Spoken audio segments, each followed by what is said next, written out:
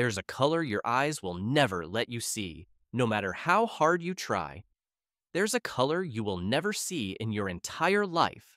It's called forbidden color.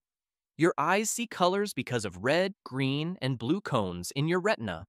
But there's a catch. Your brain is wired to cancel out colors that oppose each other, like red versus green or blue versus yellow. But here's the weird part. Forbidden colors are colors like reddish-green or yellowish-blue. They should exist, but your brain literally blocks them from your sight. Scientists have tried experiments using special patterns and eye tricks, and for a brief moment, some people claim to see these colors, describing them as something completely alien, colors outside human experience. It's like there's a hidden rainbow you'll never get to see, trapped behind the wiring of your own brain. Crazy, right?